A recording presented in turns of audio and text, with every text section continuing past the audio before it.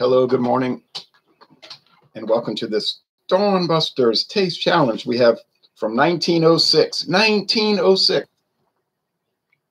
Palo Viejo.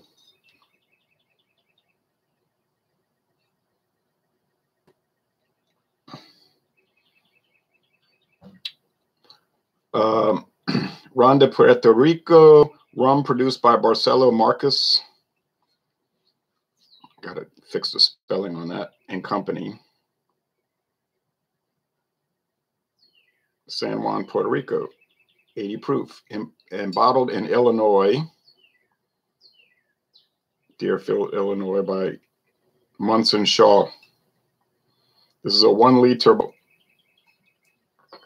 It was $6.99 for this 1 liter bottle at the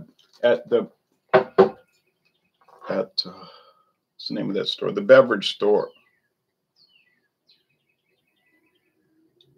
on US Highway 190, business route, eastbound in Baton Rouge, Louisiana. Now, I went by the beverage store 2 times since all this, you know what, business started, and it was closed. I don't know if it's closed for good. And it'd been around for a long, long time. Great store, great liquor store, but victims of the heavy hand of government. Great store. But anyway, at least I bought that. The competitor, Albertsons Silver Rum. Albertsons, founded in 1939. This is a half-size bottle, $2.99. So $5.98 for a regular size bottle, $5.98. So these are about the same price point. This is produced in the United States Virgin Islands and bottled in Kentucky by County Line Distillers. Tanisha LaFontaine. Oh, Lord. Okay. Alrighty. Now, what can I say? I will buy another bottle of this at Albertsons if I go back to that store in Hammond, Louisiana, also on US Highway 190. So both of these are bought along the same United States highway route. Doesn't mean much, but that is where they were purchased. Also, both of them are on the eastbound side of the road, eastbound side, 4-lane highway. Okay. Oh, well. Also known as Florida Boulevard. You say Florida in Baton Rouge? Not just in Baton Rouge either. In some other parts of Louisiana, it's called Florida Boulevard. Because those parishes in Louisiana, those parishes, East Baton Rouge Parish, West Feliciana, East Feliciana, Livingston Parish, St. Helena, Tangipahoa, Washington Parish, and St. Tammany Parish were all once part of Florida. Florida, most people don't realize, used to be 2 provinces.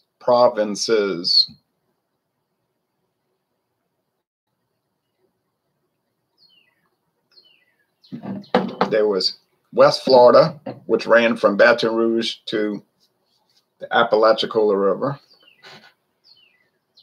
which I think is where East and Central time zones are divided. I'm pretty sure the Apalachicola River is where the Eastern and Central time zones are divided. So that's East and West Florida. And then from there, east to, well, you know, St. Augustine and all of that was East Florida, 2 different Floridas. Now, West Florida was cut up. Part of it joined what we call Florida today. Then another piece Alabama, another piece Mississippi, and another piece Louisiana. But notice the line, the northern border. It's the same line. It runs from the Mississippi River all the way to that. I guess it's the Apalachicola River. Straight line. Straight line. Okay, so I was born in the Florida Parish, is what they call Florida Parish. Former Florida. It would have been kind of cool if they'd have kept Florida that big, right? Stretching from the Mississippi River. One big state, huh? That would be, That'd be cool, huh? All right.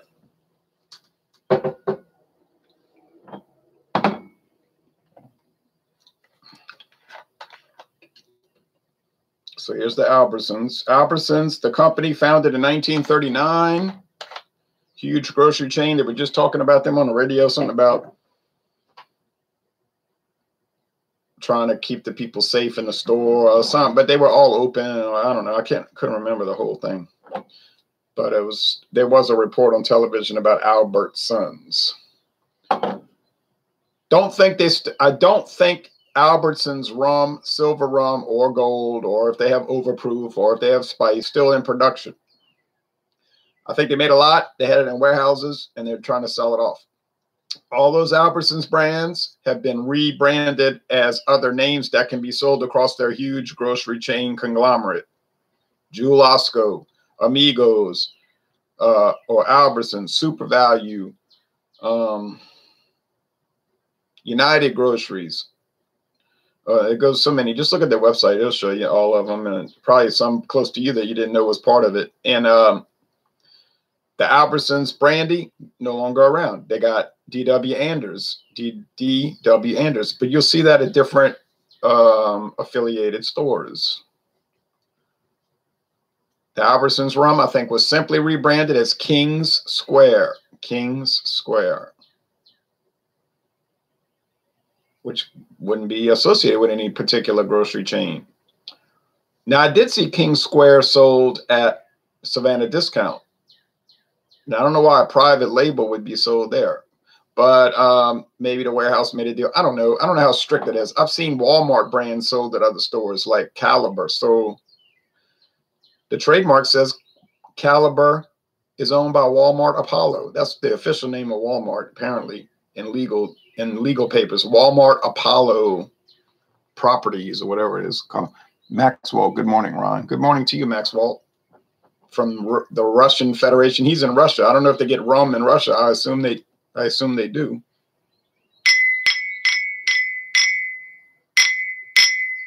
Now they're both clear, what they call silver. They look kind of like silver, you know. I say they look like water, but they don't really. They actually do look silver. And gold, silver and gold. Now, when you see the gold rums, gold, they don't really look gold. They more look like tan. Tan. Now, you might be asking this question. What rums do you have coming up next? Maybe you're not asking that question, but I'll tell you anyway. Well, as far as taste challenges, I want to do Albertsons against Captain Morgan White. And I found it strange that Captain Morgan never had a white rum until 2014. I said, this is really weird, you know. But that's a trademark, 2014. I mean, I've found numerous strong evidence that it was 2014. It clearly was 2014. And I'm thinking, Captain Morgan's been around since the 1930s. And you tell, no, I believe it was 1946. Well, that's still a long time, right? Over 70 years. And they never had a white rum. Well, guess what they did? I was looking at old magazine advertisements. And there was an ad from, looked like about 1973. And it was called Morgan White. Morgan White. And below, Captain Morgan rums from Seagram's 80 proof white rum. I said, I knew it. I knew there was a Captain Morgan White. There's no way that company would have operated over 70 years and not had a white rum, you know, clear silver rum. But it did. It was just called Morgan White. And then I guess when Diageo bought it from Seagram's, when Seagram's went out of business in 2000 and the company got split up, I guess some kind of way they had stopped making a white rum, and then maybe somebody at Diageo said, like me, like, this is crazy. Why are we not making a white rum? What's wrong with y'all? You know, that's a big part of the market, man. So they must have said, okay, blah, blah, blah. Captain Morgan White, which you see everywhere. You don't see Barcelo Marques. I mean, you don't see Palo Viejo everywhere, no. And you don't see Albertsons rum almost anywhere. So that would be Thursday morning. I'm planning to do Albertsons versus Captain Morgan White. Thursday night, if we do Thunder and Thursday, I think we will. I don't know. But if we do, James P. McDonald was like reluctant to join because he's taking medicine and he can't drink alcohol, so he feels out of place. Well, I can understand that. I would feel out of place too. But I told him, I said, you always have things you want to say, so join. But he seemed to get frustrated last Thursday. There was a lot of people joining. We had a big crowd of people, and he didn't hang around too long and left abruptly. Like Eric, I said, oh, you criticize Eric for just leaving, and then you do it. So anyway, I don't know. If we don't do Thunder Thursday, it's no bother to me. And in fact, I'll just save the taste challenge till Saturday morning for Dawn Busters and do Albertsons versus the Ron Pontalba white, which I got for $6.99 a liter. Ron Pontalba, it's pretty good white rum. The gold isn't too good. Just tastes like rubbing alcohol, really. But somebody told me, oh yeah, like some town out west. I think he said he was in Lubbock, Texas, which is sort of like a desert area, semi-desert. From what I could tell, looked like a desert to me. Of course, when you live in this part of the country, a lot of things look like a desert. But he said that's real common in all the bars. The well rum, they reach down and make a rum cocktail. He said that's what they use. Ron Pontalba. I said, well, just goes to show you. Okay. Don't have to worry about the color here because they both silver. Can I tell them apart? I think it's going to be really tough. Even though one's from the United States Virgin Islands, one's from Puerto Rico, one is from one company, one's from another. No age statement, but I mean, they're probably very similar. You only get these strange anomalies with bizarre products like Ron Rio, which tastes like rancid sugarcane stalks and weed killer. Now, I mean, I don't think it's supposed to taste like that. I need to go back to, it's been 2 years since I've been to the super discount store on Louisiana Highway 47 in Chalmette. Yeah, St. Bernard is one of those parishes where they don't allow liquor sales in Walmart or gas stations. You got to go to a liquor store. But all around, you can go anywhere and buy liquor, you know, gas station, grocery store, just depends. But that's their parish.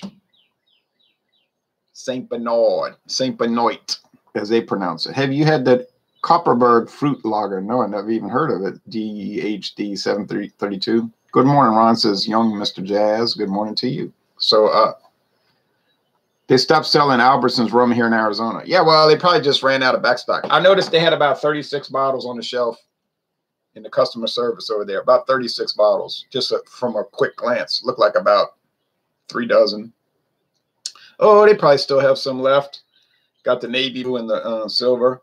For $2.99, yeah, I'll buy it because I want to use it in the taste challenges. It's a credible product. If it was some trash, I'd just finish the bottle and let it go. You know what I mean? I would just say, forget it. But no, this has actually been performing quite well, kind of like the Albertsons American blended whiskey. So I say, well, it's worth keeping in the taste challenges. It can hold its own against common brands. So I used to drink the spice rum. I was so unfamiliar with Albertsons liquor until 5 years ago that I have really no experience with it. Except I bought the Albertsons Canadian blended whiskey, very good product. The American blended whiskey, tolerable, you know, like most American blended whiskeys, tolerable. And the Albertsons rum here. And the Albertsons brandy, which was actually the best of the whole lot, I think. I think the Albertsons brandy was better than all the rest. Okay. All the rest of what I'm saying, the Albertsons products. This is spicy in the nose, wood, charred oak, light molasses, but it's like all put together just right. Not too sure if they sell it in America. I know they sell here in Britain. Yeah, a lot of British stuff we can't get, and a lot of stuff we get the British can't get. A lot of Scotch. Believe this is a true story. We get a lot of Scotch that they can't get in Scotland. Like Buchanan's, Scottish people tell me, we can't get that. So it was made in your country. He said, it might be made in our country, but we can't get it. And then Canadians tell me, Oh, I never seen that Canadian whiskey. And I'll tell them, what's common here? We can't get it. I mean, you know, it's strange. But on the other hand, there are American liquor brands that we can't get. We can't get. Blanton's single barrel. There's a perfect example. Blanton, you say, well, you all get that. Y'all get Blanton's single barrel. Yeah, we do. But only that. We don't get all the other varieties. There's like Blanton's Gold, Blanton's Green Label. Just look at the website and it'll tell you European sales only, Asia only. I'm like, oh, great. Travel discount, like you can buy it at the airport only, but you can only buy it if you're leaving the US. So, I mean, it doesn't do you any good. There's a perfect example. There's a little creaminess in this, kind of like you get with those cream wines, like the Manischewitz cream wines. You say cream wine. I don't know. It's there. It's pretty complex. So I think it must be the Palo Viejo, on the market since 1906. It's their version of a luxury scotch. Okay. We get something called night cider. Oh, I don't like cider. 8.4. But that's me. Buchanan's is really popular with the Mexican people. That's right. It's very big in Latin America. The smooth flavors of Buchanan's blended scotch seem to sit well with the Latin palate. Sits well with my palate too, and I'm only partly Latino. I mean, not by language, but by heritage. French, all Francais. You say French is not Latino. Yeah, it is, because French is a Romance language. It's a Latin language, Latin-based language. Portuguese, Spanish, French, Italian, and Romanian, all those Southern European. I was going to say Mediterranean. Of course, Romania is on the Black Sea. But remember, the Romans ruled that country, Dacia, Romania. I hear my second cousins, they speak Romanian because they grew up in Romania as missionaries and with their father and mother. And so I hear them speaking Romanian sound like Italian to me.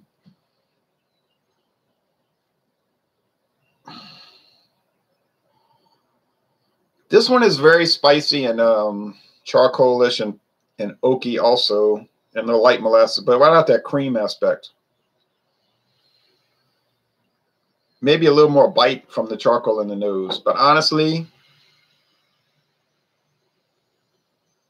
I was wondering, what's this big diesel truck? That's that one next door, that Ford Power Stroke. They're not the same, but I can't by nose tell which is which. Sorry, I just can't. Well, same price point, same very difficult to find availability. They're just like the same, but they're not the same. But you know what I mean? The same type thing, which doesn't mean bad, does not mean bad.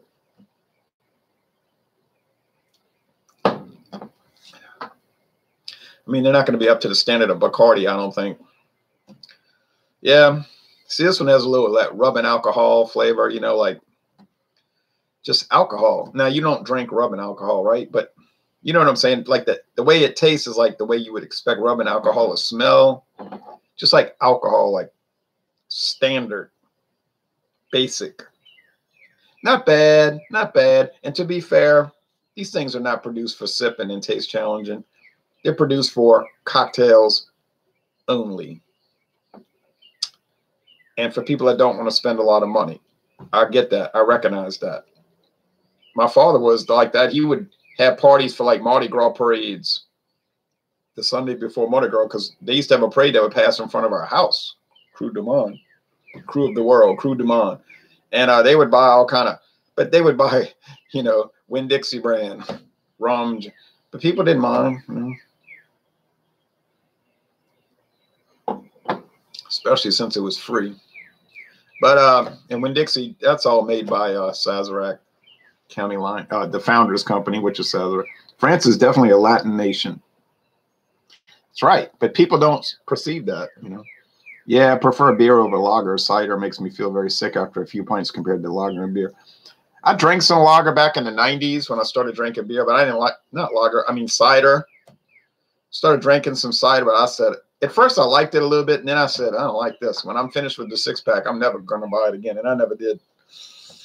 I said, Then about 8 years later, my daughter was saying, no, 18 years later, let's do a cider tasting. We did a video with all kind of different ciders that she brought over.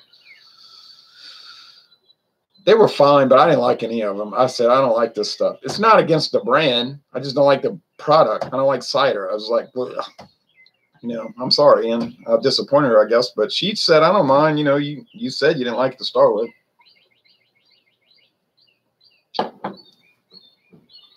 Light is probably my favorite lager, Peroni and Moretti, if you get any of that. Yeah. Oh, Coors Light. Yeah, we get it all. Coors Light. It's a different one than England. Great Britain, though. Peroni Nastro Azzurro is the only one we get. We love it. It's good. Birra Moretti. Yeah, that's a really good one. We used to get Birra Moretti La Rosa, the Doppelbock. It's a red Doppelbock. But I hadn't seen that in a couple of years. Well, I used to love that thing. Ooh, one of the best beers in the world, in my opinion. La Rosa, the red. Birra Moretti, the red. Great product. The red label. Oh, yeah, that was just... I think it was a twist cap. I think I remember Birra Moretti was a twist cap. Then it went to the Pride, but... Oh, well...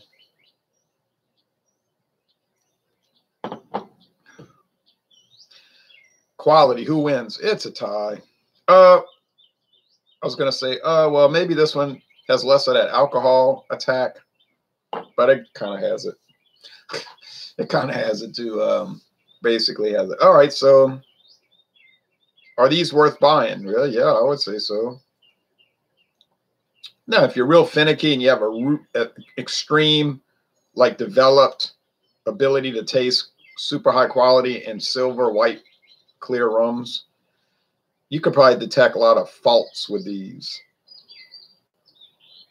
But I'm not an expert, and I don't have a great ability to do that. So I just, to me, they're like, oh, those are good. You know? And I've had people tell me basically, like, you're so dumb because you think everything's good. Well, it doesn't make a person dumb or unintelligent. Maybe they just have a tendency to like a lot of things, you know? I watch some beer reviews. They hate everything. No problem. Every beer they try, they say, oh, it's nasty, or, oh, I don't like it, or this is no good, or I'd never drink it again. I get the feeling I don't like beer, but it's fine, you know. They're trying it. Doesn't make any difference. But do I like most of the stuff I try? Yeah. Why is that? Because I'm a bad taster? Maybe. But probably because most of what's made is good. You know, it's pretty good. You watch some channels, like everything's horrible. Like everything is bad, especially if it's mass produced. Like if it's widespread, it's trash. The only beers they like, or wine or liquor, is like obscure things that nobody can get, you know, that have super exotic, strong, harsh flavors, you know, super high alcohol. All the liquor has to be like barrel proof, 137 proof. All the wine has to be, you know, unusual. The beer has to be produced in only minute quantities, 14% barrel age, you know, a company you never heard of that you can't get. Then they just brag on how awesome it is, you know. But anything that's available to any kind of decent extent, it's garbage, you know. They say it tastes like glue, it tastes like sewage, whatever. I mean, I'll say, oh yeah, okay. David Cassidy, greetings, Mr. Ron. Greetings to you. Now, as far as the obscurity angle, these are obscure. Oh, that's a little sugar there. Got a little sugar there. But then, of course, the comment would be, yeah, but it's inexpensive, so it's trash. It's rot gut. That's what people like to say. I hear them say that a lot. That's rot gut. But actually, rot gut comes from rum. That terminology comes from rum itself. And it really has no, the word rot gut has no actual relationship to cheap products. It's just become that. They use that now to discuss inexpensive products. But what rot gut really meant was that in the 1700s, like 1780s, 90s, early 1800s, people didn't drink water too much. It was so dangerous, you know. And so they didn't understand microbiology. So, but they understood that if you drank rum, you didn't get sick. But if you drank water, you could. So people would just be farmers, right? 90% of Americans were farmers when the country first started. Now it's less than 10%. But they'd be in the fields and they'd be taking shots of rum all day. Caribbean rum, taking shots. They would do this for decades. You know, what they would get cancer, you know, in their stomach, liver, pancreas, whatever, you know, sickness and all. So they call that rot gut. And the rum, they call that rot gut. Why are you drinking that rot gut? Because if you drink in, say, a bottle a day, it's probably what they were drinking as far as taking shots. And do it for 40 years, well, could be a problem. So that's the terminology.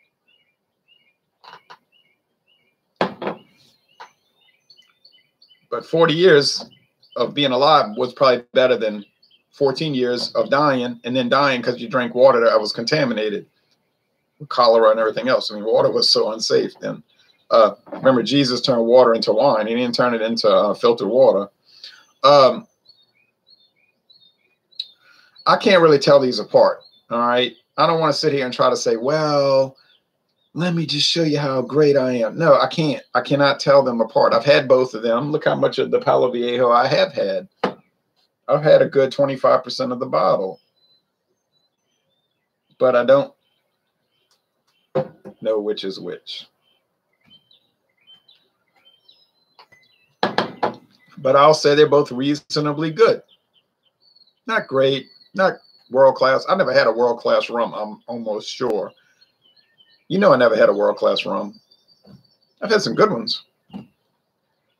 I've had some great ones, like the Bacardi Grand Reserva Diaz, the 10-year age. That's a really mighty fine. But that is world-class. I had the 8-year age, which I loved.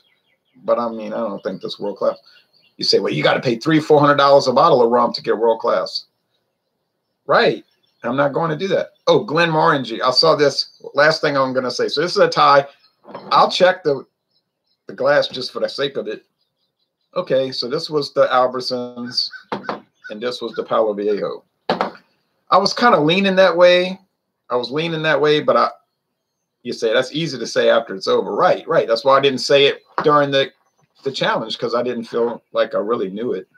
I went to International Market Saturday.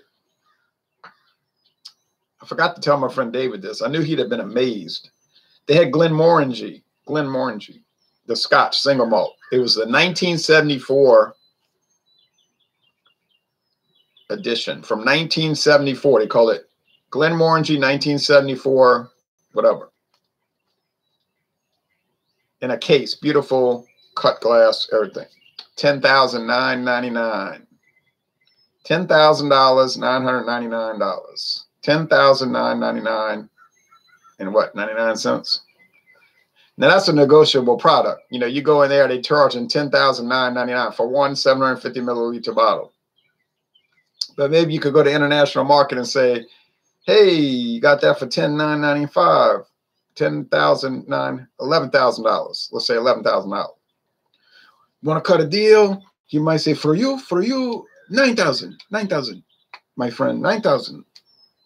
And you might say, $9,000, never. I'll never pay $9,000. Oh, well, you got to get out of my store. I'm leaving, bye. And you say, I'm walking out. Damn, I bring down damnation on this store. And then you're walking out the door. My friend. I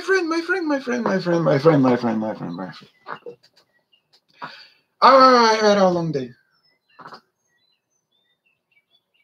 I've had a long day. For you, I sell it for 8,000.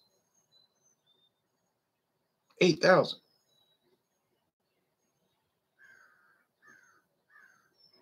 I'll take it for 8,000. Let me tell you, I can make you very good deals. So then you give them $8,000 for the bottle.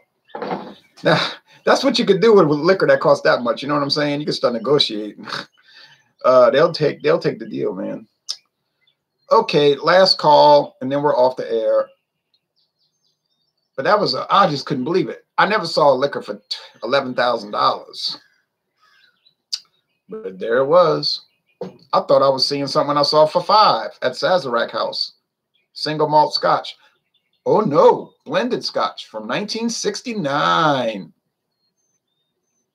The last drop, 50-year aged. $5,000 or best offer. I added that for best offer. They didn't say that, but you know that's the case that they gave me. But when I saw $11,000, I said, "Woo wee." Okay, Coors Light is probably my favorite lager. Peroni or Moretti, if you get any of that. Okay, do you have something called Carlsberg Export over there? Yeah, but it's called Carlsberg here. It's just called Carlsberg. 5% even, 5% Carlsberg. And then we get the Elephant, 7.5. Sorry, 7%, Elephant. Greetings. Are you keen on gin or not? I'm not keen on gin. I don't like gin. When I drink gin, then I start writing crazy stuff on the internet. And later on, I say, who wrote all this on my Facebook page? And then I'm like, oh, that was me. Shouldn't have done that. Anyway, so my daughter likes gin. They're into gin. They do gin cocktails, gin this, gin that, gin everything. They talk about gin all day long. I've had good gins and some not so good ones, but no, it's just getting sick would be the major downside living back in those days. Right. Pat Clements. I like Kraken. I've heard about Kraken. I know about Kraken, the Kraken, but I never had it. Plantation Jamaica is an excellent rum, says David. Plantation Jamaica. I never had it. DHD, ha ha ha. Yeah, I either drank lagers or vodka mixed with soda or Jack Daniels and Coke.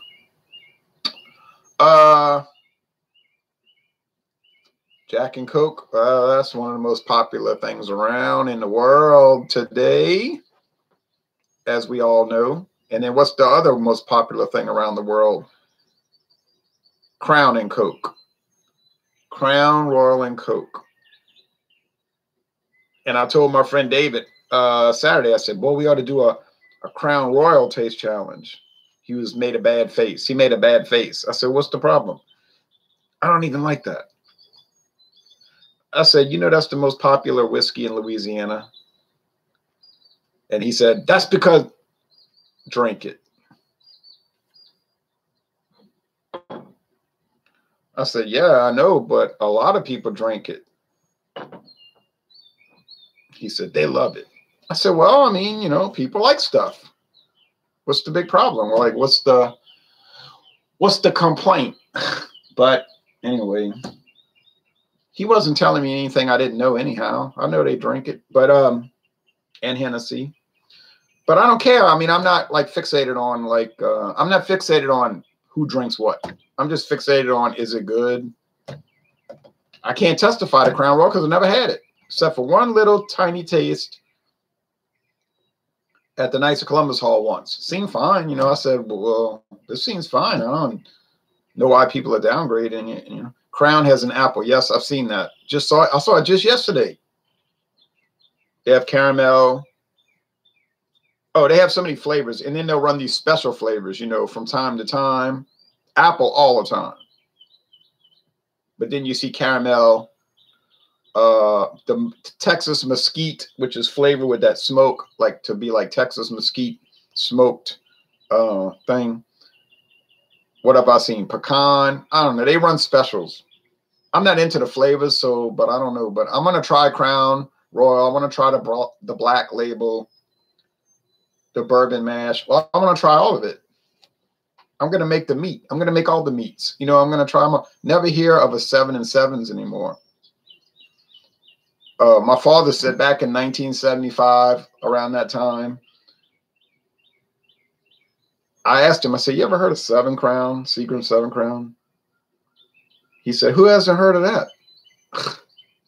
He said, everybody used to drink 7 and 7. And then my friend Tom Jones, he was born 2 years after my father. He was like, yeah, 7 and 7. Everybody used to drink that in 1975, 76 when they would go to like Fat City and Metairie or go out. That was just like routine. Everybody drank that. Yes, I am a Knights of Columbus member, 3rd degree, not a 4th degree. I'm the recorder in my council. Have you ever, which is a job you don't want. Okay, have you ever had the famous grouse? No, but I've seen it, and I want to try it. Pat Clements says Seagram's. Right, Seagram's 7 Crown. Okay, so it's not like what it used to be 40 years ago is popular, but it's still in the top 5 or top 10. I know it's in the top 10, but I think it's still in the top 5 best-selling whiskeys in America, Seagram's 7 Crown. They just don't promote it. I guess they don't have to. They just figure, why spend money on advertising when people are going to buy it? We could just lay it out there,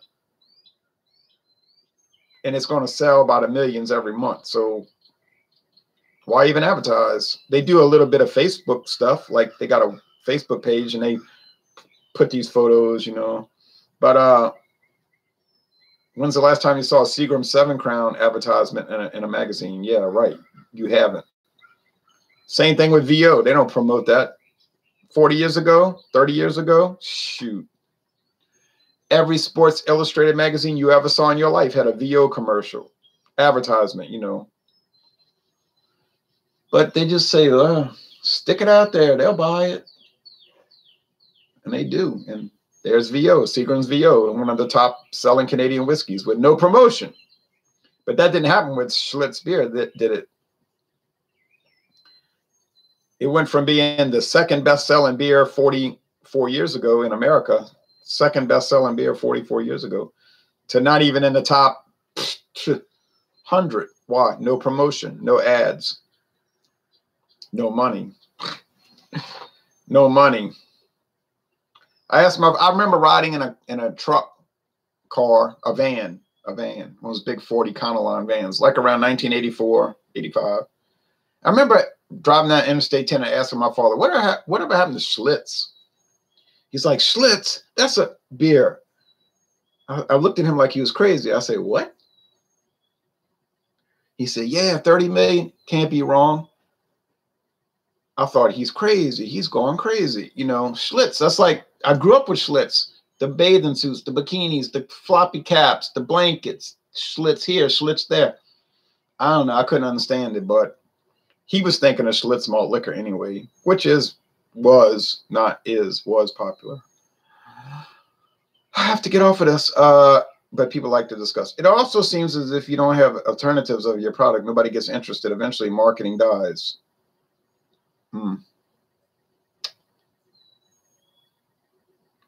Yeah, but there's no alternatives. Oh, yeah, Seagram's. There is the apple, Seagram's apple, and Seagram's, what is it, honey?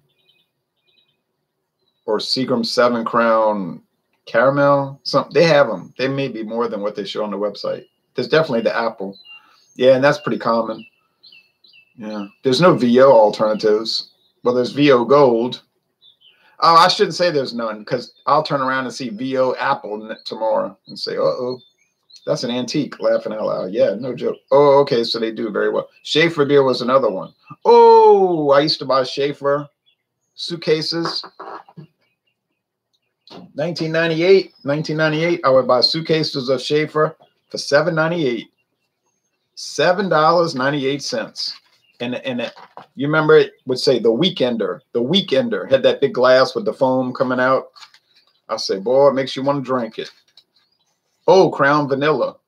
That's right. Forgot about that. But anyway, let me get off of this.